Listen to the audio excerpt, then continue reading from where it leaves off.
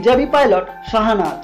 Guinness book of world record অনুযায়ী বিশ্বের প্রথম হিজাবি পাইলট পাকিস্তানের ক্যাপ্টেন শাহনাজ লাঘারি।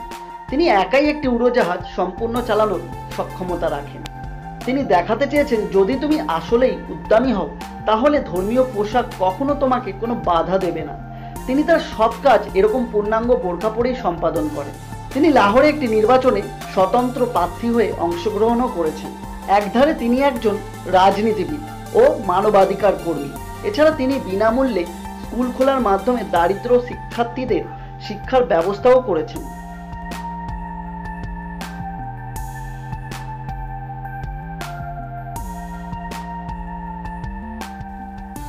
সো ফ্রেন্ডস, কেমন লাগলো ভিডিওটা?